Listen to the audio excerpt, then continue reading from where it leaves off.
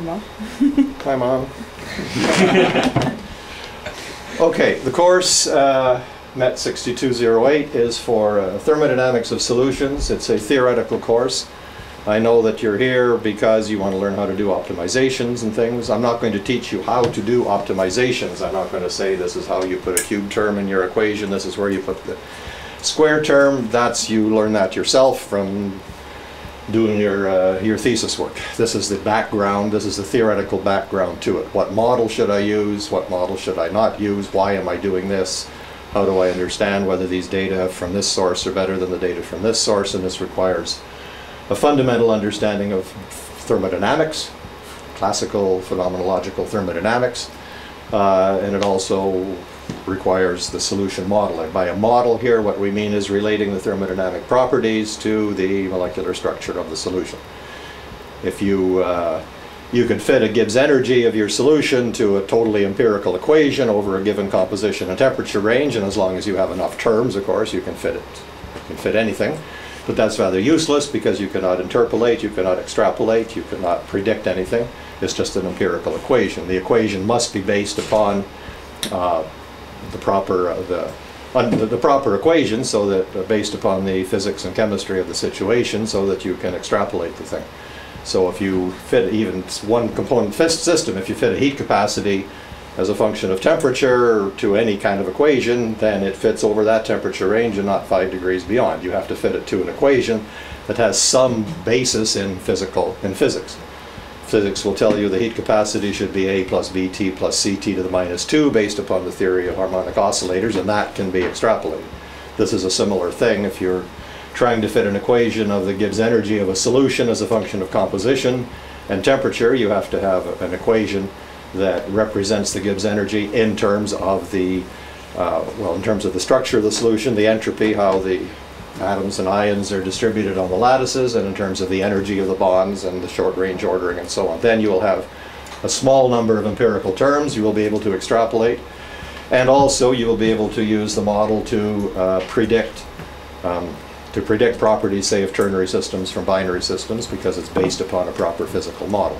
So you're making, when you're interpolating, you know, what you're doing and all this stuff is when you're doing the optimizing, you're optimizing a binary system, and then you're trying to predict the properties of the ternary system from your binary parameters.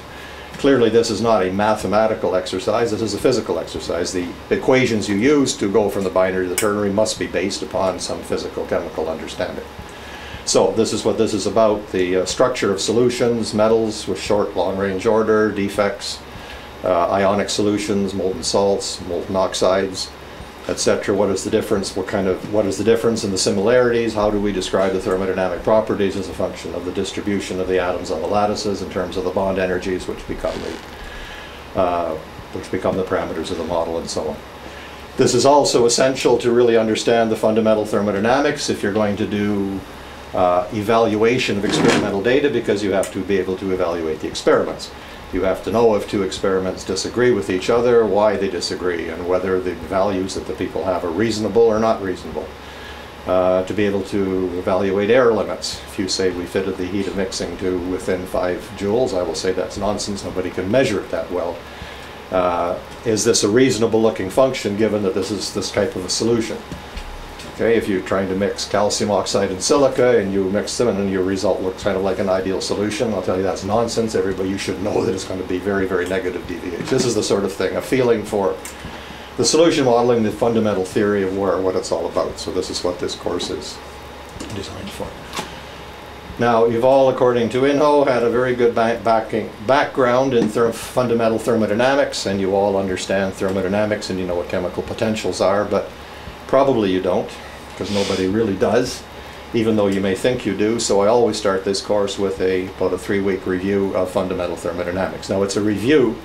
I'm doing this quickly, not teaching you from the beginning, but we're reviewing the most fundamental concepts of thermodynamics fairly rigorously, but quickly, not with a whole lot of examples. So this is where you can ask questions and let me know if you understand it, because it really is essential.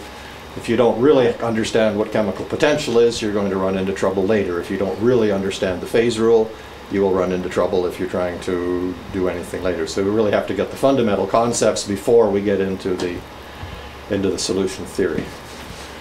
Now, okay, on the website, and for future generations, this is the FactSage website. Click on CRCT, student section, course MET 6208, and these are all the downloads that you see.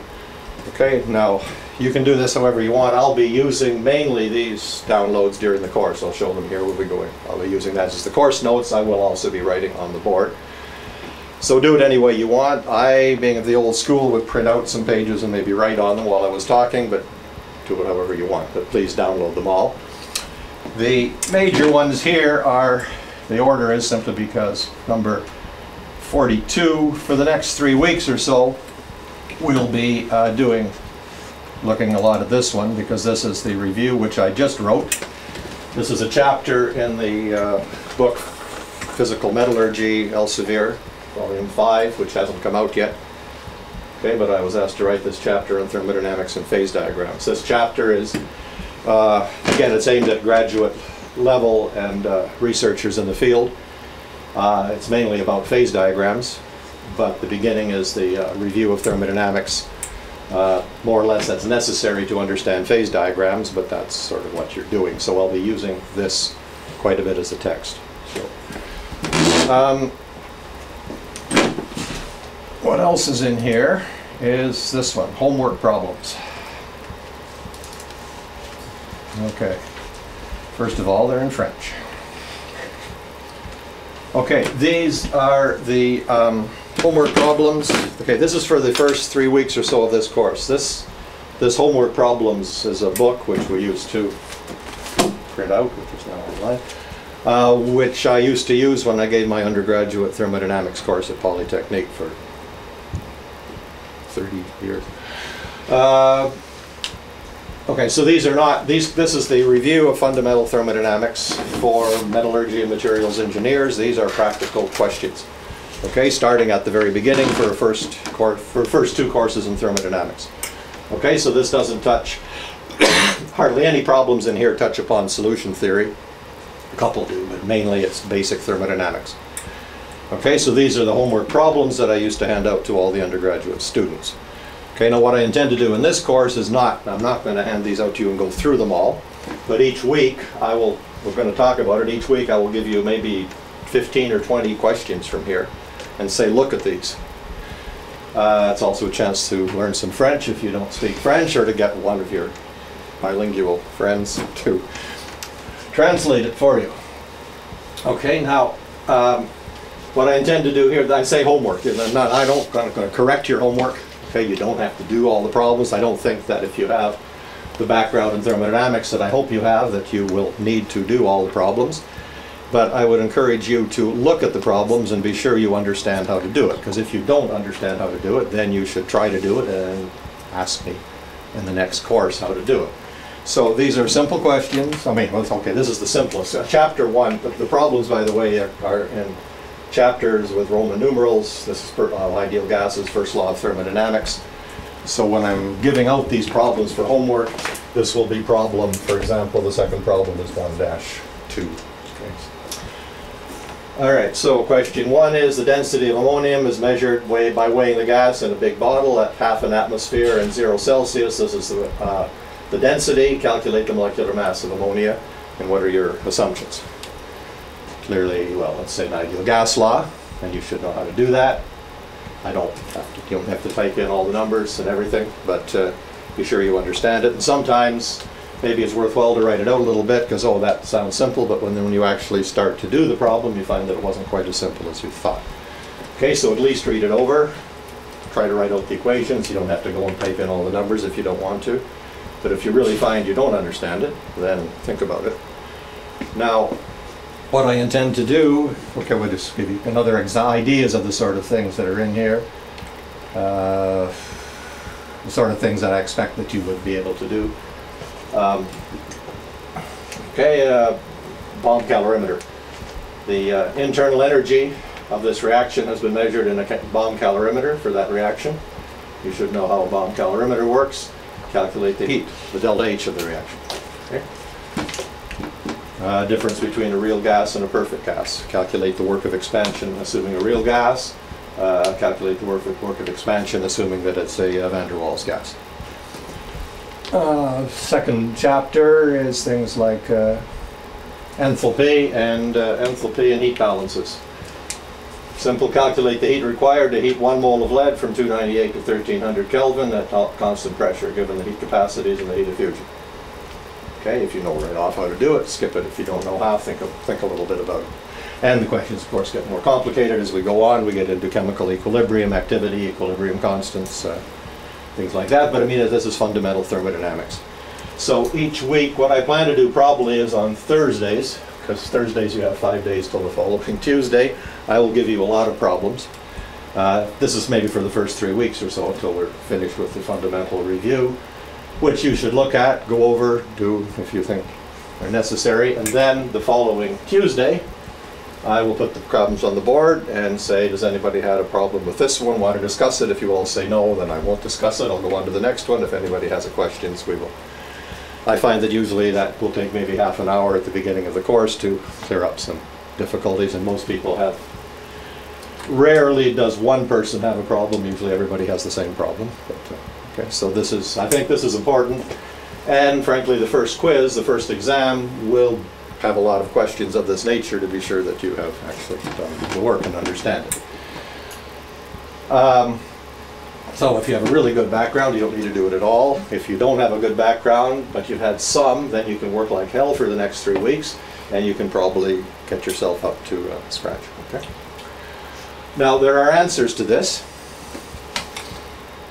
and I'm going to ask you a question now. I have down here homework answers. You don't have that, however, on the website. Now, I can put that up on the website. Homework answers are work solutions. They're not just numbers. I mean, this is the homework answers. It actually has, there's your equation for the, this is number 1, the density of an ideal gas, and that's how you do it, okay? So, I can, it's 2 ways of doing this. Each week I can give you a certain number of problems, and then say Monday, on Thursday, then say Monday morning, I will put the answers for those problems on the website, and I'll cumulatively add them to this homework answers. That's what I did last year. So you can play with it yourself for 4 days, and then the last day, if you want, you can look up the homework answers and see where you went wrong.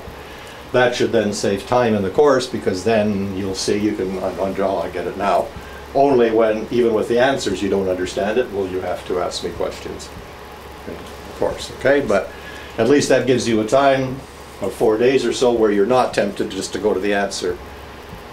Now, if you feel that is babying you, then I can just put all the answers on now, and then you can look at them as you wish.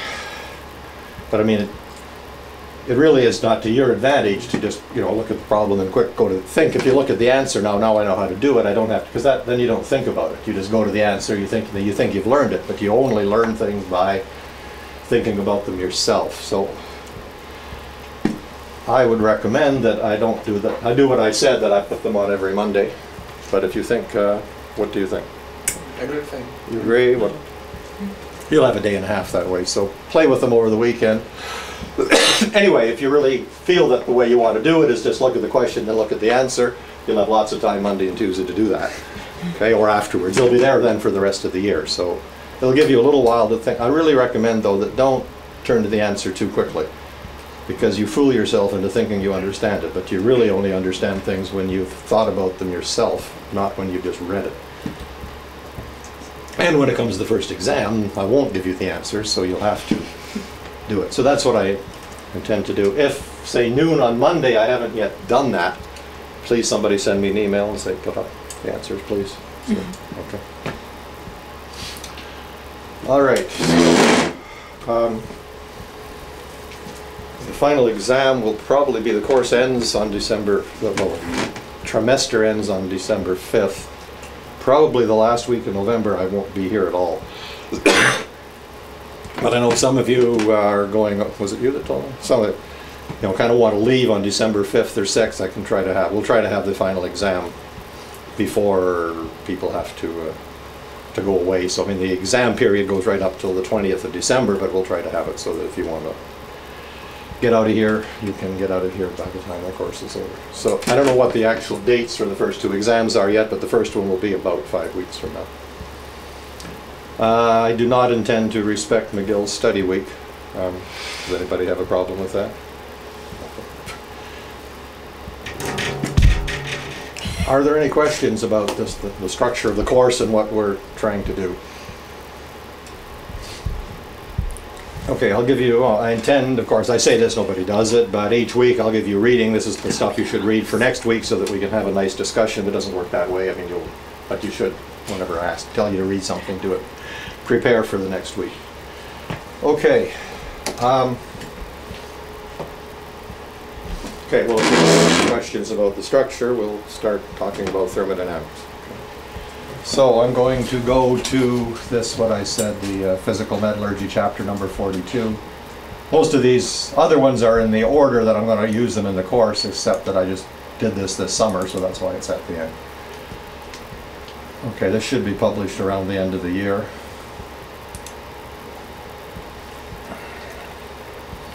Okay, now what's the best way to do this? I want to make it, I guess that's all I have to do.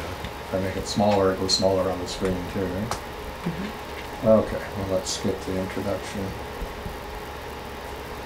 Okay, you can read the introduction if you want. Thermodynamics, it's intended to provide a review of the fundamentals of thermodynamics, the first and second law of thermodynamics. Okay, I'm starting at the beginning.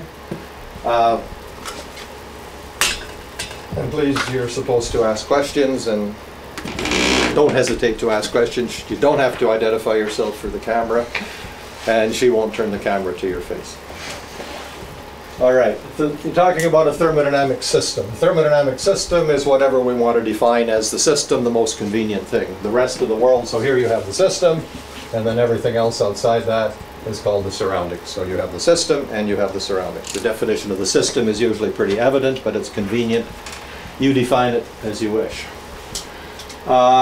If the thermodynamic system, now during a process things go on in the system, a chemical reaction might go on in the system. So the system could have an initial state which is carbon plus oxygen, and it goes to a final state of the system which is carbon dioxide. So we talk about a change of state of the system.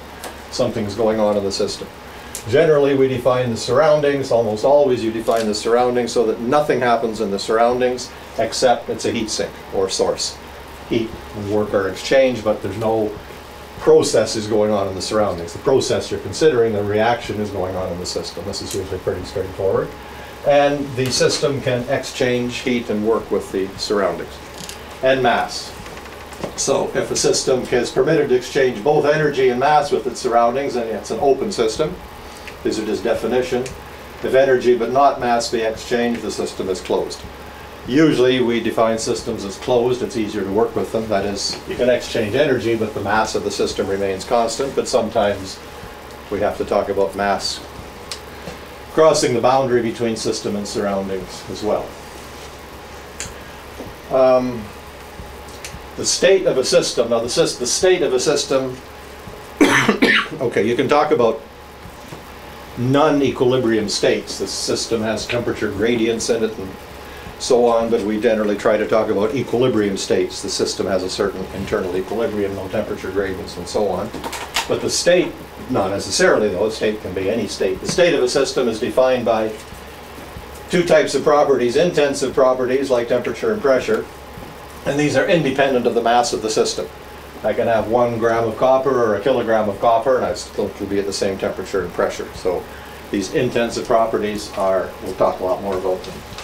Okay, but I think this is evident, which are independent of the mass, and by extensive properties like the volume and the internal energy. And all these vary directly as the mass of the system. So if you have a system, everything else is the same and you double its mass, you have twice the internal energy, you have twice the volume.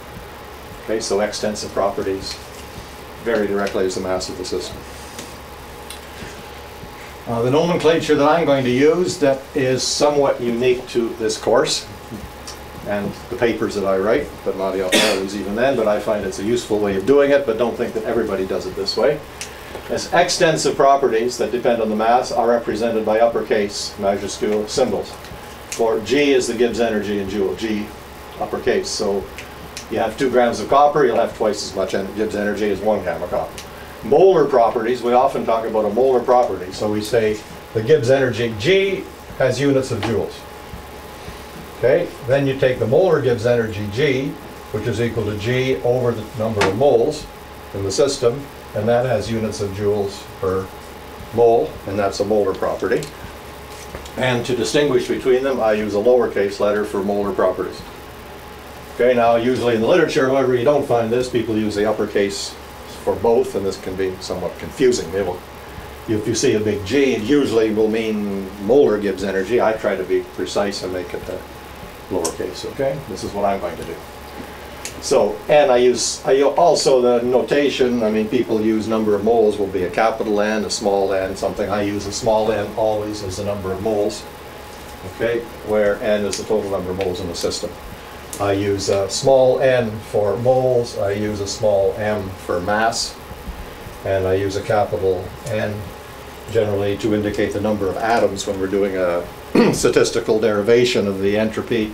N is the number of atoms in the system. N for mole fractions. Some people will use N for mole fractions. This can be confusing. N to me is the number of atoms. X is the mole fraction, or sometimes you might find a small x. But this doesn't really matter, but upper or lowercase x will be the mole fraction. N is the number of atoms, M is the mass, N is the number of moles. And copper is the number of moles of copper. So, okay, so that's sort of the notation that I'm going to be using.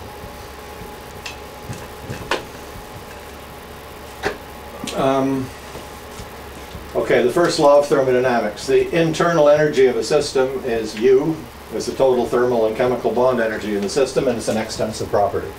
So you have a system in a certain state. The state is defined by the temperature, the pressure, the number of moles, whatever's in the system, and it will have a certain amount of energy in it. Now the internal energy is loosely the total energy, chemical energy, which can be bond energy and it can be thermal energy of motion.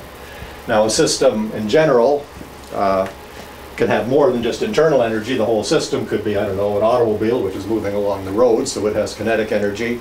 Or if you're dealing with, water in a pipe or fluid in a pipe in a chemical engineering plant, then you'd have gravitational potential head, and that would then be the general notation for that is that's the total energy of the system, which would be U plus other energies. But in this course, we're dealing with chemistry. We're only dealing with the internal energy. We're not dealing with anything else. Things are not moving. They're not going up and down. Okay? So we'll be dealing with the internal energy. Now there is no obvious absolute zero for internal energy. Okay, the internal energy is, you can't actually say the internal energy of a system is 103 joules. It's very difficult to define what you mean by your 0 point energy, but it doesn't matter because the only thing we care about in this course is changes of a system. So we'll have a system, let's say the system in its initial state consists of a mole of carbon and a mole of oxygen. P is 1 bar and T is 298 Kelvin, and that goes to, if that's say U initial, U1, and then the system changes energy to form 1 mole of CO2 at P is 1 and T is 298, and that has a U2, and we talk about delta U, which is the energy of the final state minus the energy of the initial state. Clearly, U is a state property. It's a property of the system. When a system's in a state, it has a certain internal energy. So the change in internal energy is independent of any details of the path. I had the same 2 temperatures here, initial and final. So I could actually, the process could occur at constant temperature, or during the process, say this system could be heated to 1,000 degrees and then cooled back down to here. Okay, so the path is completely irrelevant. The delta U, once you get back here, is U2 minus U1. To calculate delta U of any state property, you only need to know the final and the initial. You need to know nothing about what goes on in between. This seems evident, but you can forget it. Now, we're going to consider by the way, the temperature of reference, not standard state, but the reference temperature that's usual in thermodynamics is 298.15 Kelvin. Okay, but we generally write 298, but we mean 298.15. Okay. Also, in terms of pressure, well, for most practical purposes, the difference between a bar and which is 100,000 Pascal, and 10 to the 5th pascals in 1 atmosphere is very small, but it can make a slight difference. You're supposed to use a 1 bar standard state. Okay, but this is really only important if you're dealing with things at near room temperature where you have really accurate stuff. The sort of stuff we're dealing with, plus or minus a joule or 5 joules, it really doesn't make that much difference. Okay, now when a system goes from an initial state to a final state, if the internal energy changes, we're talking about a closed system, if the internal energy changes, then there has to be some transfer of energy between the system and surroundings, okay, because you have conservation of energy. So, consider a closed system undergoing a change of state involving an exchange of heat and work with the surroundings. So there's an exchange of heat for which we use Q, and there's an exchange of work for which we use the symbol dW, and these are energies that cross the boundary between the systems and surroundings, and by the conservation of energy, the change in internal energy is equal to the energy, the change in the energy in the system is equal to the energy that has crossed the boundary between the system and the surroundings. Okay, I probably drew this backwards. I should have drawn the arrows this way because the convention is that heat and work that are added to the system are positive. Okay, so if the heat and work are added to the system, the internal energy goes up. There used to be, if you read some old literature, there used to be an old convention that work was positive being done by the system, but this is the modern convention. Okay, so this is the way you write the first law. Now it used to be minus dW. Okay, this is called the first law of thermodynamics. The first law of thermodynamics is the conservation of energy.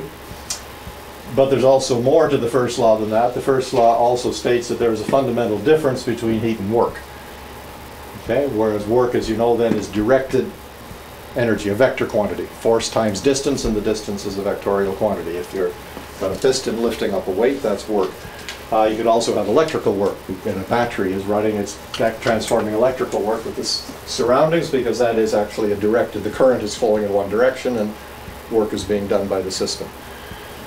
Okay, so you can have different kinds of work, pressure, volume, expansion work, you can have electrical work, and so on. Heat is disordered energy. It's the energy of random motion of the molecules. Okay, it's a fundamentally different thing. And in thermodynamics, we know that work always ends up degrading into heat, which is really what the second law of thermodynamics is about, because heat is much more random than the work. Okay, you can't, well, we'll talk about that in a minute. You can convert work completely into heat, but you can't convert heat completely into work, because it would make, you got to get things ordered. You can't get all these molecules coming together, and you can't do that. Okay, so there's a fundamental difference between heat and work. Yeah, it must be stressed that heat and work, Q and W, are not changes in state property. U is a state property. If you fix the state of a system, it has a certain, U is a property of the system. 1 mole of copper has a certain energy relative to anyway, an arbitrary 0. But heat and work are the heat and work that go across the boundary between the system and the surroundings during a process. Now the sum of the heat and the work is equal to the change in internal energy, but the distribution between heat and work can depend upon the details of the process, how you get from one state to another. Okay, so Q and W are not properties of the system, they're properties that are transported, and that can depend upon the path.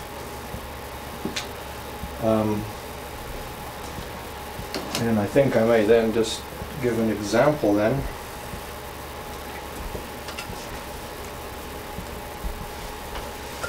Okay, this I didn't write in here because this is to be a summary. Let's take an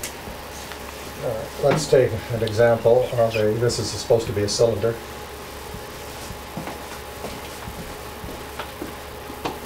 And we'll put a piston in here. Okay, piston moving up and down in the cylinder. And then here we have a gas. And that's our system. And the gas has a pressure. It has a volume. There's a number of moles of the gas. And the gas is at a certain temperature. And the gas will also have a certain internal energy. Okay, so these are the properties of the state properties of the system: PV, number of moles, temperature, internal energy. PV equals nRT is the ideal gas law. Okay, so you all know the ideal gas law. If you Keep the number of moles and the temperature constant, you double the pressure, you'll have the volume. If you increase, you all know what the ideal gas law means.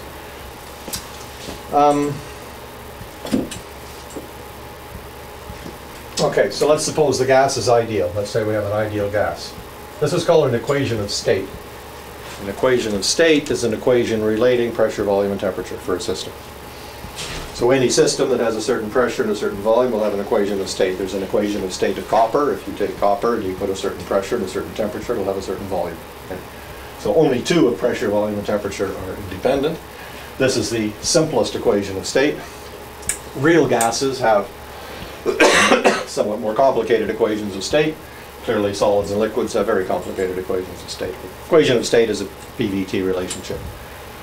Okay, what are the, when will the gas have this, like on the molecular basis, atomic basis, when would you expect the gas to obey PV equals nRT?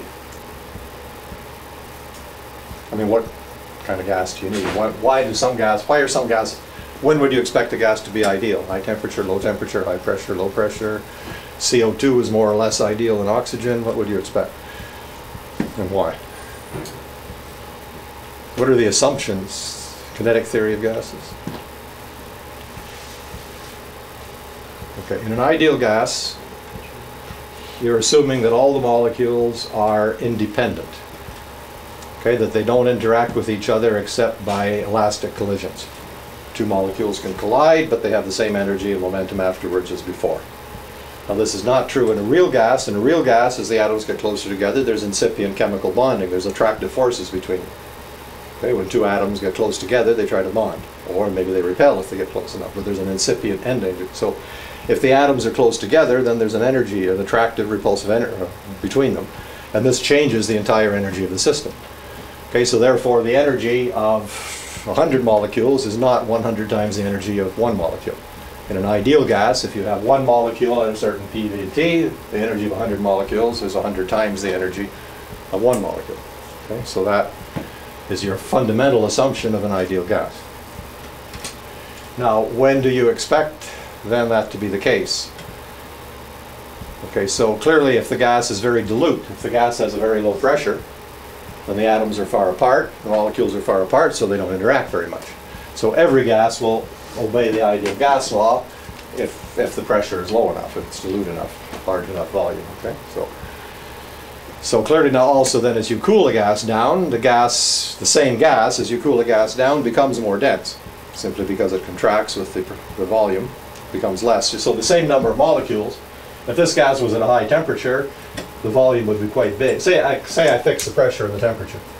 So at high temperature, the molecules are far apart, the gas is more or less ideal, but as I lower the temperature, the volume will get smaller, the molecules get closer together, and you're going to start having deviations from the ideal gas equation. Okay, so you would expect that low temperatures, room temperature, you're going to have more deviation. The gases will be less ideal than they will be at 1,000 degrees.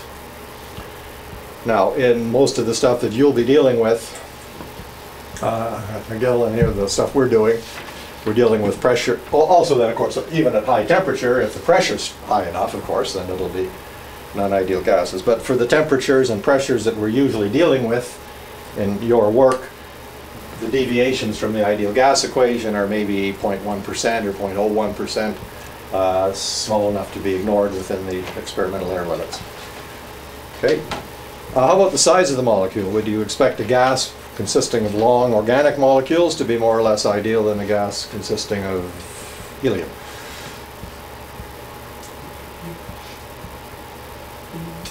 Helium would be more ideal, yeah, because the bigger the molecule, the more chances that they can interact with each other. An inert gas like helium has a very small chance of interacting with, there's very little bond energy, so helium is going to be ideal even at quite high densities. If you take a gas such as CO2, that's a little bit bigger. No, let's not take CO2 because that's the one I didn't draw it right anyway. Let's take a gas H2O. In water, gas, your electrons, you have electron pairs here and you have some other electrons over here. So you tend to have a net negative charge at this end of the molecule and you tend to have a net positive charge over here, so you have a dipole. Okay, so what happens is in the gas molecule, so it's an electric dipole, so another oxygen molecule is going to, a water molecule is going to try to line itself up like this with the negative area of this, negative end of this molecule against the positive end here, and this can be a quite strong attractive force. So polar molecules are less ideal than nonpolar molecules. A molecule like oxygen is not polar, but it does have a quadrupole moment, but the electrons are more concentrated here, so it tends to be positive at both ends, but kind of more negative in the middle. So they may, in the gas, try to line themselves up this way or something, but that's less, with the quadrupole moment, is less non-ideal than a, okay. So, I mean, helium will be most ideal, oxygen next, H2O next, and a long, big, long organic molecule would be even less. If you're in organic chemistry and you're dealing with organic material, organic gases, down at room temperature or somewhat above, then you can't possibly use this. You really have to talk about non-ideal gases. And if you take a thermodynamics course in chemical engineering where they're dealing with organic chemistry, a great deal of the course is spent on equations of state, which are not the ideal gas law. In this course, I'm not going to do that, except maybe one of the problem sets to show you the difference.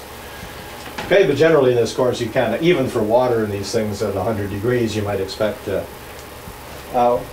deviation of a fraction of a percent. Actually, you can do a calculation with FactSage, treat water. In FactSage, we do have the non-ideal gas equation for H2O vapor, because it's important enough. In H2O vapor, it's not around 100 degrees Celsius and so on.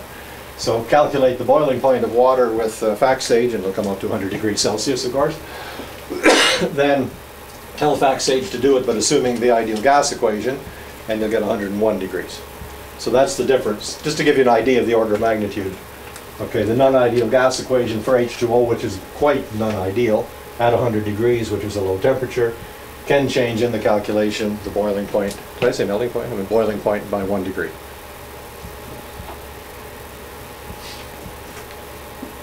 Why is the boiling point higher than lower? Water is a non-ideal gas. The non-ideality raises the boiling point by 1 degree. No, the non-ideality, sorry, lowers the boiling point by 1 degree. Good question. Okay, so anyway, that's your ideal gas equation. I'm getting sidetracked here, but I say I'm not trying to do this course rigorously. You've all seen this. I'm trying to get you to think about the things. Actually, let's derive, okay, the temperature then. Have you ever thought about this? Then what do we mean by temperature? We just assume everybody knows what T is. We say we double the temperature. You got twice the pressure, half the pressure of the same volume as a bowl. But I mean, how do you define temperature? You can't just define it any way you want. You must define, this will only work if the temperature is defined in a certain proper manner. Right? Okay, so let's go to the kinetic theory of gases, which I'm sure you've all looked at. And this would be on number 2.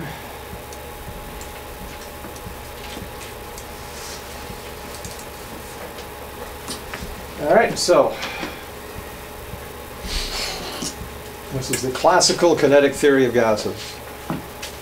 You could say that this is all a bunch of crap because you can't use classical mechanics to talk about particles, and you really can't. You have to do this using quantum mechanics and a particle in a box, but you end up with the same answer.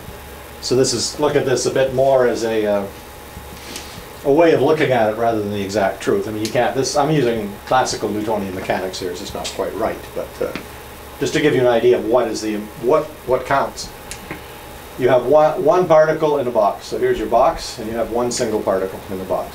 And what I said is we're going to say later, we're going to try to find out the equation of state for one particle in the box, and then relate that to the equation of 100 particles will simply have 100 times the pressure. And the box is a cube, and the length of the sides is L, and the volume is V. The v-test is the speed. The particle has a speed of u, and these are the components of the speed. So ux, uy, and uz are the components in the x, y, and z direction. They are equal, by the way, right? Because, I mean, if they weren't equal, they would very quickly become equal. As the thing bounced around, they would become equal. Especially if you had several, well, if ux was greater than uy, things would be going this way. They're not that way, they're going to bounce around. Similarly, if you have many particles, they bounce off each other and everything gets evened out. So the force Fx is the force on the walls normal to the x direction. So this thing bounces off the walls and it gives you a force normal to the x direction. And it's the change, so by Newton's law, it's the change in momentum with time, the rate of change in momentum. The rate of change in momentum is equal to the force. So this is the change in the momentum per collision with the walls times the number of collisions per second. Okay, so this is the change in momentum. MUX is a change in momentum, dt, the change in momentum when this thing hits the wall. So it changes completely. So you have MUX is the change in momentum, and since it goes UX this way and then bounces back with UX this way, the change in momentum is 2MUX, and UX over L is the number of collisions per second. That's the time it takes the particle to get from one side to the other. Okay, so this is the change in momentum per collision as it completely changes direction, and this is the number of collisions per second, speed divided by the distance between two collisions with the x wall. The pressure on the x direction is then the force divided by the area. Area in the x direction is, so this is the force divided by the area, is MUX squared over V. And now we define, let us define temperature this way. K is Boltzmann's constant, a universal constant. Just to get the units right, T is how, this is a definition of temperature. So the temperature is temperature is equal to the kinetic energy, twice the kinetic energy in the x direction divided by K. And that is really how we're defining temperature. Temperature in your ideal gas is, that's the kinetic energy. So twice the kinetic energy. Kinetic energy is 1/2 mvx squared. So this is the kinetic energy of the gas in the x direction. Okay? So putting everything together, we get pressure in the x direction is kT over V. That's the pressure of one particle. The number of particles is they're the number of particles. Oh, come on. The number of particles is n times Avogadro's number. So we end up with this, and we get PV as nRT, where the ideal gas constant is defined as the Boltzmann's constant times Avogadro's number. Okay, so we're assuming then, basically that's how it comes. This is really your definition of temperature. This is your ideal gas law temperature. Temperature defined according to the ideal gas. Now, why did I only deal with the x direction? Well, because in the y direction it's the same pressure, and in the z direction it's the same pressure. Okay, so you get PV as nRT, you don't have to deal with the three. You're assuming, however, the most important thing is there's no interaction between the molecules, no chemical interaction except for elastic collisions. No energy is lost or momentum is changed. Now, how about molecules that are rotating?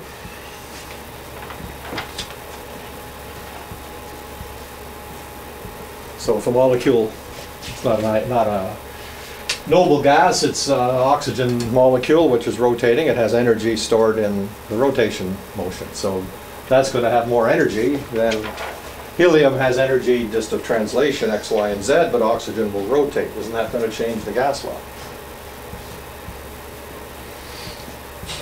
No. It doesn't, because the energy in the x direction is 1/2 mvx squared. The energy, I could ignore the energy. I did this only using the energy of translation in the x direction. Right? I didn't need the y and z direction. Okay, because you go back up here, and the energy, the velocity in the three directions is going to be the same. The gas will even things out by collisions. Okay, if all the molecules were moving more in the x direction than the y direction, they'd all end up in one. Okay, now the molecules have rotational energy. So what I can write here is I can write that 1/2 m ux squared equals 1/2 m uy squared equals 1/2 m uz squared.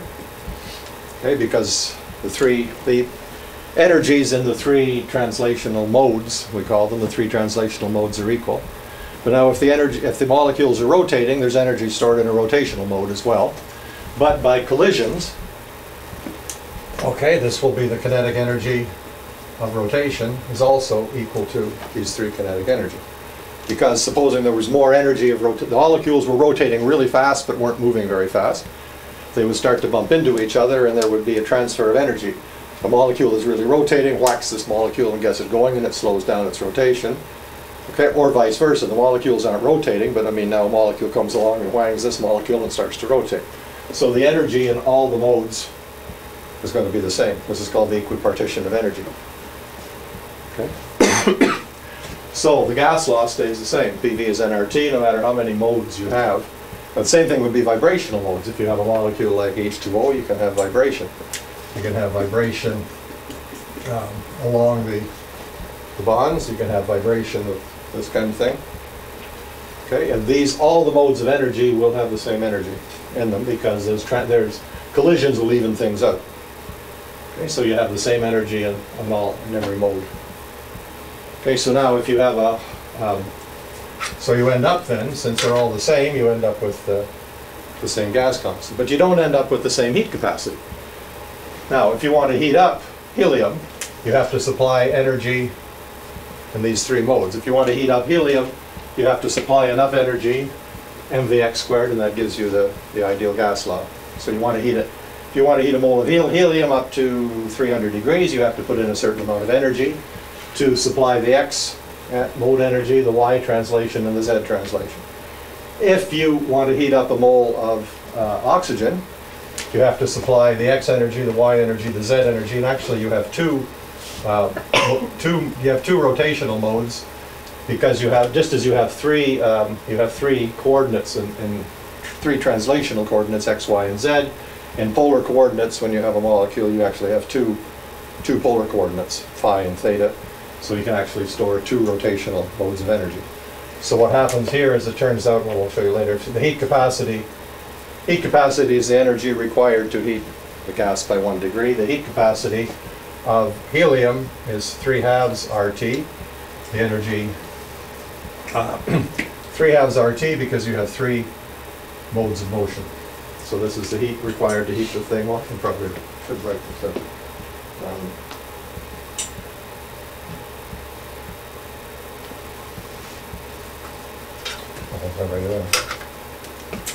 The energy is the energy in the x direction is 1/2 m Vx squared, which is equal to kT multiplied by the 1/2 kT. Okay, the energy in the x direction of an ideal gas is 1/2 m Vx squared. That's the kinetic energy, and that's equal to 1/2 kT. Okay. So du dt is the heat capacity. It's the heat required to heat the thing by 1 degree. Du dV then is equal to 3/2 K. 3/2 K because you have to supply not just the X energy, but also the Y energy and the Z energy. Okay. U is 1/2 kT, du dt. Du dt is 1/2 kT. It's the same for all the modes. And if you want, that's per atom. If you want to do it per mole, then you multiply R is equal to K times Avogadro's number. Okay, so du dt is 3/2 K per molecule, or the heat capacity is 3/2 R per mole of gas. Is that reasonably clear? Okay, so in order to heat the gas up, you've got to supply the kinetic energy.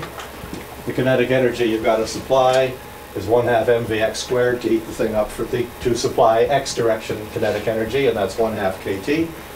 But you have to do it for all three, which are equal to heat it up, and they come up in equal quantities, so you have 3/2 RT. So 3/2 RT is the heat capacity in joules per degree per mole.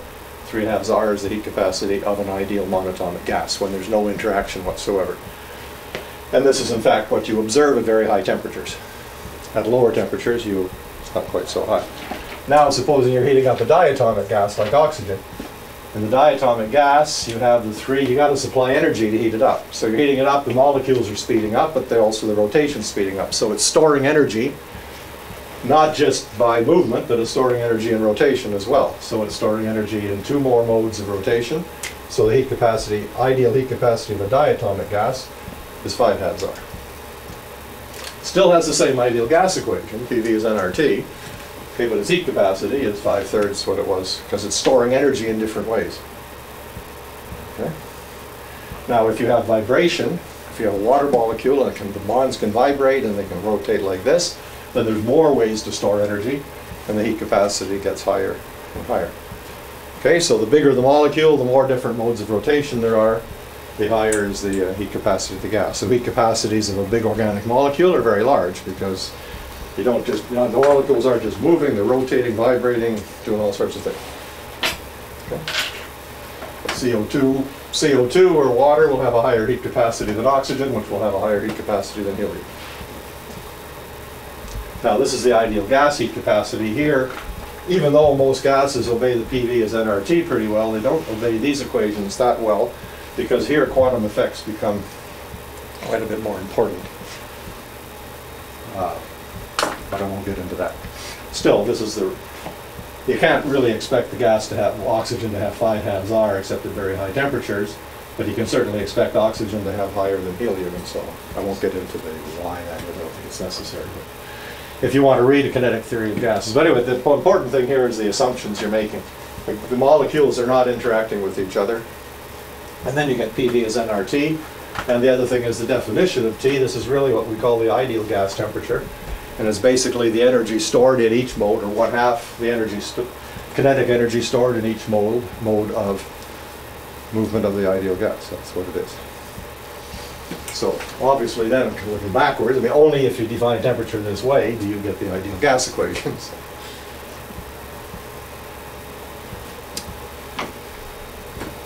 Okay, I got a little bit too much there, but I think it's important too. So is everybody happy with that one? Now, as I say, if you do this quantum mechanically, then you take Schrodinger's equation, you start through with your particle in the box, and you write Schrodinger's equation for the particle in the box, and you go through the same sort of that thing, and you still end up with the same equation.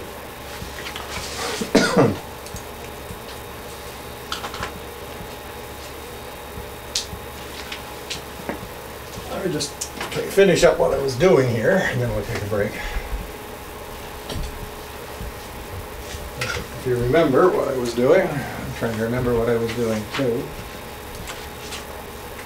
Get up there.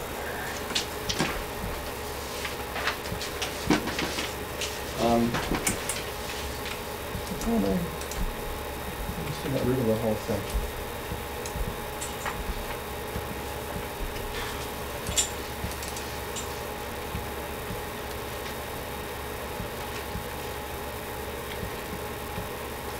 Here then, I said the heat and work, I said although, remember I said a system when I got sidetracked, I said a system changing state from state 1 to state 2, well, this will be the change in internal energy of the system, and that's equal to the energy that crosses the border between the system and the surroundings. And I said although du is independent of the path, so you start with a system in state 1 and you go to a system in state 2, delta U is independent of the path because it's just U2 minus U1, and that's equal to the change in heat plus the change in work, but the heat and work can depend upon the way you go. So I was going to give an example which brings in other things. Let's take the system to be an ideal gas in a container, U, PV, NT. I mean, I'm doing this because I'm sure you've all seen this sort of thing before. Just trying to explain some of the important details. So I'm going to do a pressure volume diagram for this. And let's start here with a certain initial state. Now the initial state is given by P. You have a fixed number of, you fix pressure, volume, you have a certain number of moles, well then the equation of state, PV is nRT. So once I say fix 1 mole of gas, and I put 1 mole of gas and I fix the pressure and the volume, then there's going to have a certain temperature. Okay, so that will be my initial state. And let's say I go to a final state, which is down here. Okay. Let's say that I do 2 things. Let's say first of all I keep the temperature constant and I allow the thing to expand. So now what's happening is it's expanding. Let's say, so I'm going to have the system in equilibrium. Okay, so I have an external pressure on top of this piston. The external pressure is being supplied by the atmosphere, or you can imagine I put my hand on it.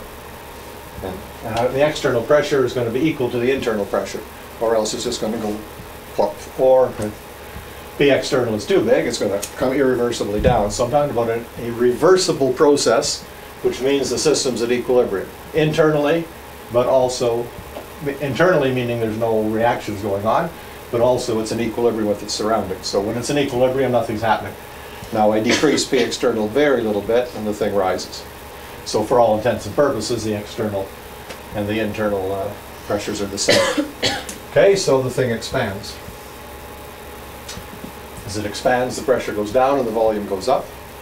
And I do this first of all isothermally, T equals constant, until I get to an intermediate state over here. All right.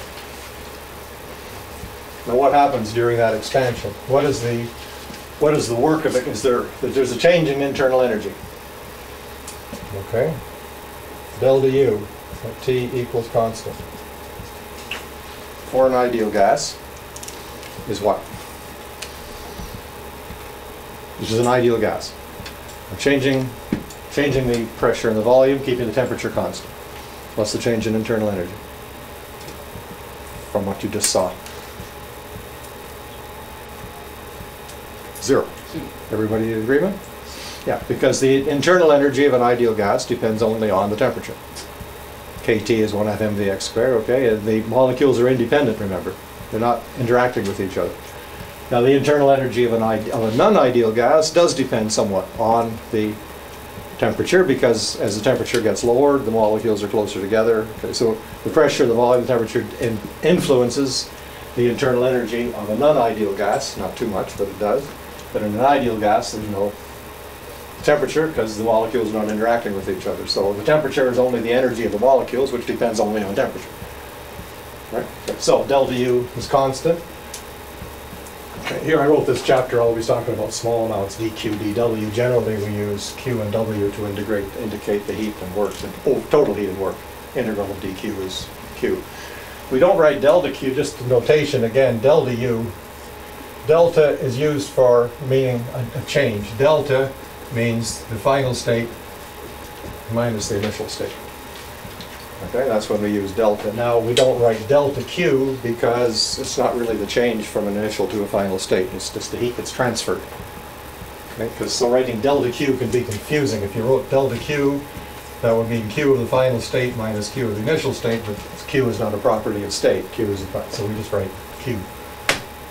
Okay. Or I write dQ, that's a small line. So that's equal to Q plus W, and it's equal to 0, so Q is equal to minus W. Okay, what that means is then if you're going to expand an ideal gas, it's doing work. It's pushing against the external force. Let's make it even clearer. The external force, we've got a weight up here. Here's your weight. Okay? X kilograms. You've got an external weight sitting on top of your piston. The gas expands, it lifts the weight up. Okay, so you're doing work. You're keeping the, so the work is now negative. The system's doing work. Work added to the system is positive, so work is negative. And heat then must be positive, so you must add heat to the system. So in other words, if the internal energy stays constant, if the internal energy is constant during the process, and energy is leaving the system in the form of work, you must be replacing that energy in the form of heat. So the only way to keep the temperature constant is to heat the system. Otherwise, the temperature will drop. Okay? Now, what is the work then of expansion? I said I wasn't going to write a lot on the board, and I am, aren't I? But only at the beginning.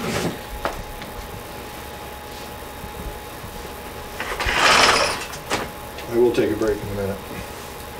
Okay, so let's say we're going from, this will be 0, this will be the origin down here. So I'm going to go from state 1 to, let's call this the intermediate state here, call it state X, state 3. We're going from 1 to 3. What is the work if we're going from 1 to 3? We're expanding that. This is going to be an important equation later, so I'm trying to give the fundamental background, but I'm also developing some equations as well. So an ideal gas is going from state 1 to state 3 at constant temperature. What is the work done? Okay, the work done by the system is minus P external dW is minus P external dV. Is everybody happy with that? The work is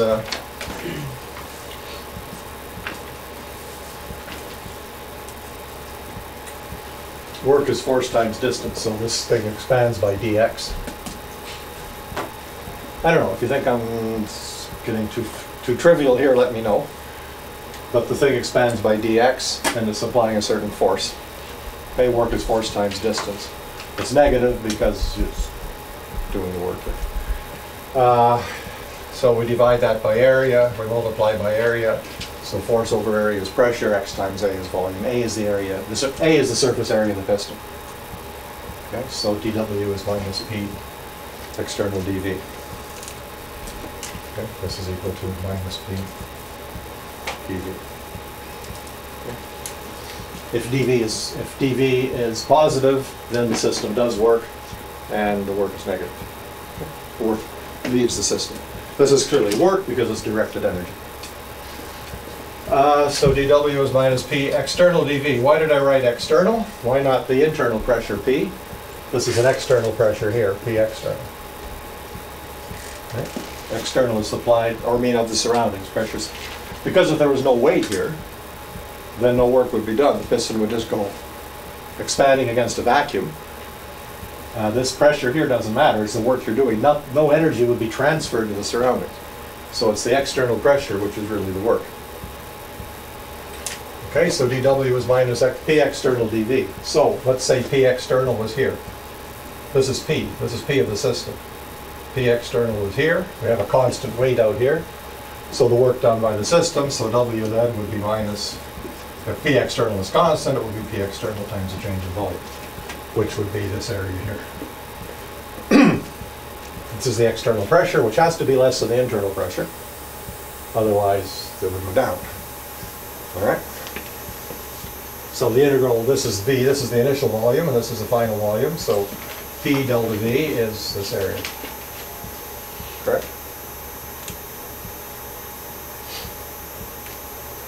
Okay, and that would be the P external must always be less than the P internal, otherwise it goes the other way. Okay? If P external is 0, you're not doing any work.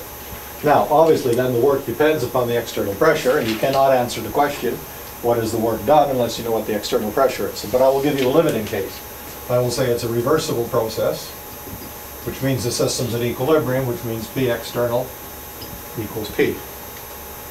So how do I realize this? I take the weight off, I put my hand on there, applying an external pressure equal to the internal pressure, and then as it expands, I release the pressure that whatever the pressure is dropping, but always just so that it moves up very, very slowly. Okay, and now what I get is I get dW reversible is equal to minus P dV, but now I remove the external. Now it's just P internal, and that's going to be this distance, this area. That's the reversible work. The reversible work is P dV. The external force then follows the internal force. And external pressure follows the internal pressure line. Okay, so that's the reversible work of expansion.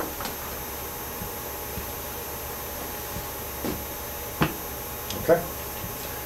And the reversible work of expansion is clearly the maximum work the system can do. Because if the external force ever goes above this line, the thing goes backwards. So what we say is that we say the reversible work is equal to the maximum work that the system can do. However, since work done by the system is negative, I have to actually make this the absolute value. Actually, the reversible work, following the sign convention, the reversible work is the most negative work, or the minimum work, but I mean. So the most work you can get out of a system is when you do it reversibly.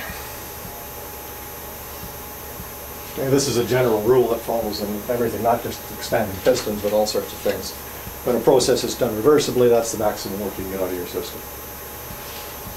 Okay, so the work is the integral of P dV, or minus P dV, is the reversible work. All right, so now we're going to go from here to here, from 1 to 3. So what is the reversible work? So we have here reversible, isothermal, expansion, ideal gas. So what is the work of expansion, reversible, isothermal expansion, ideal gas? So there are a great many restrictions on this equation that I'm developing. This is not a general expression for the expansion of anything, certainly not even a real gas. You have to have It has to be isothermal, it has to be reversible, and it has to be an ideal gas. Now it's pretty straightforward. The dW is equal to minus PdV. This is reversible work. So the work then is the integral of PdV from V1 to V2. It's an ideal gas, so we go from V1 to V2, and for P we put in nRT over V. It's isothermal, so the nRT can go outside, dV. It's isothermal, so the nRT can go outside the integral sign. Okay, so we get W, the work of it is minus nRT log of the volume, the initial, final volume versus over the initial volume.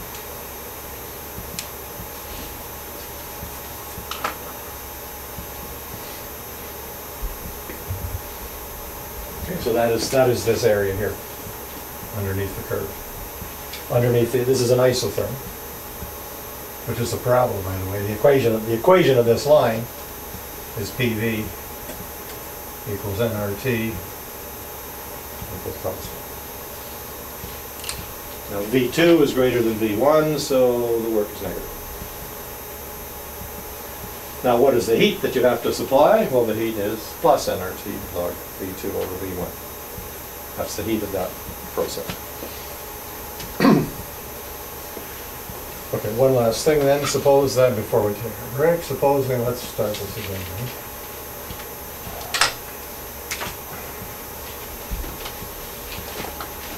I hope you're sort of following. I'm going from one, then I'm going back. I was trying to develop something. I develop something on the side, then I come back to that node and I go on.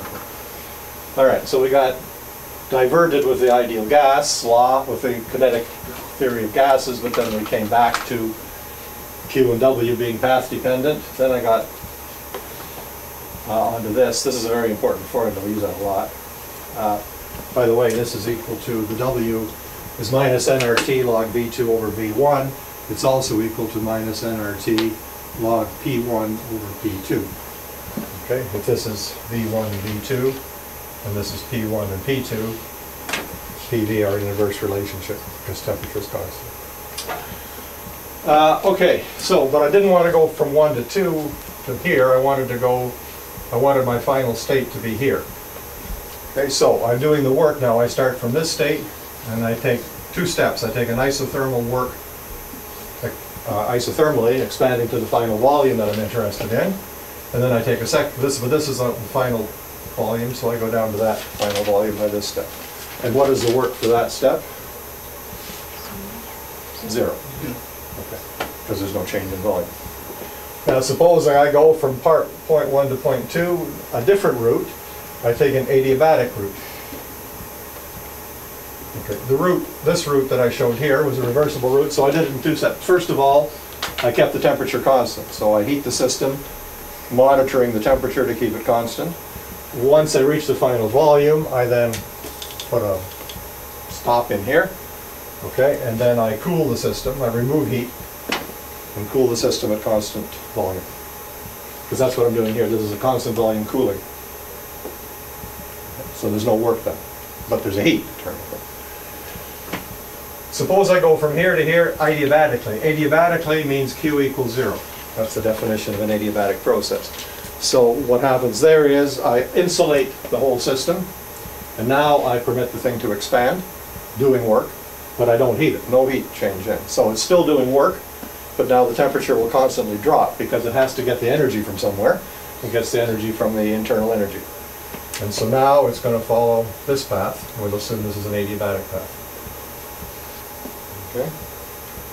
Now for this path, for the adiabatic path, which is also reversible, you can still keep the hand on here. This is the work for the adiabatic process, right?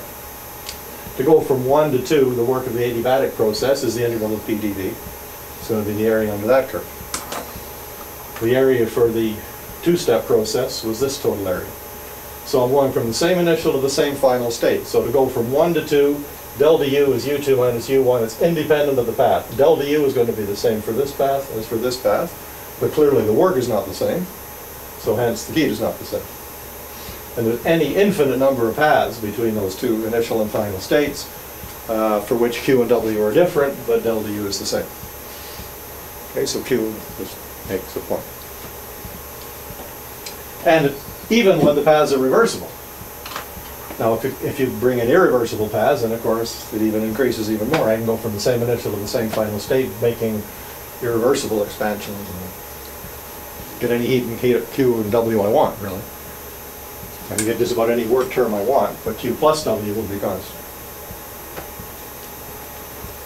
Maybe it's driving the point home too much, but I think some of these things are important.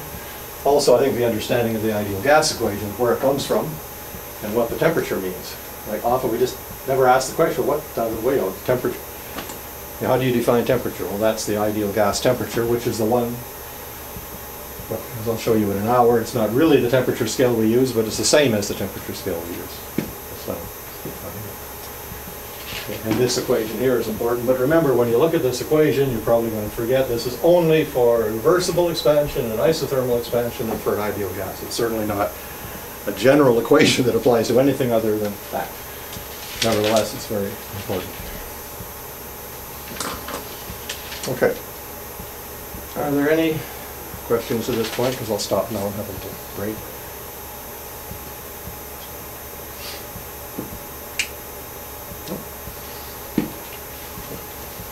How's it going? Stop. Okay, wait a minute. What do I do now? I go down to here? No. Let's get rid of that. I want to just go to, I'll go to pause, or do you want to go to, you better go to pause. Right? Can you go to pause? Well, if I go to stop, then I am, just stop. Yeah, but then you're going to get more than one file. Every time I stop, I have to give it a file name, and you got to put the files together. Oh, okay. But you can't pause that? I don't know. No, I just stop. Okay, well then we'll give it another file. So where did I go again? I went to this. In the corner, I think it's stop. Huh? Just stop. In Here? the corner, right corner. This one? No. This. Stop.